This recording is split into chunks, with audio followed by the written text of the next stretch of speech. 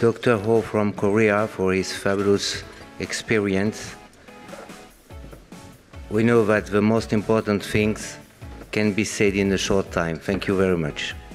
Good morning, bonjour. My name is Myungjune Oh. I'm from Seoul, Korea, South Korea, not North. My talk today will be about how to achieve facial beauty. 10 years ago, plastic surgeons in Korea would say that original facial structure cannot be changed. Over the years, we have developed methods to change the facial structure of the bone. So the era of aesthetic facial bone surgery has developed over the past 10 years. Orthodontic surgery is well established. It has been developed for over 50 years. It's mainly on the zygoma, which is the maloplasty.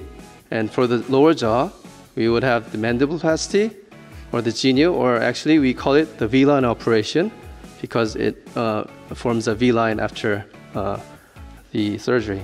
These faces here, they are far from the optimal face. With help of surgery of facial bone, surgery of the soft tissues, eyes, nose, maybe fat injection, they become the optimal face. So now they look very pretty and more proportional. My hospital in Korea, in Seoul, it is in Gangnam. We use 12 floors, and this is inside. This is a small video. It is a very popular, famous show. We did it for 5 seasons. It was season 1, 2, 3, 4, 5. And I was very lucky to participate from season 1 to season 5.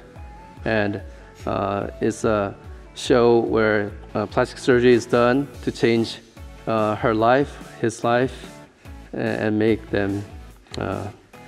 Thank you very much for this opportunity.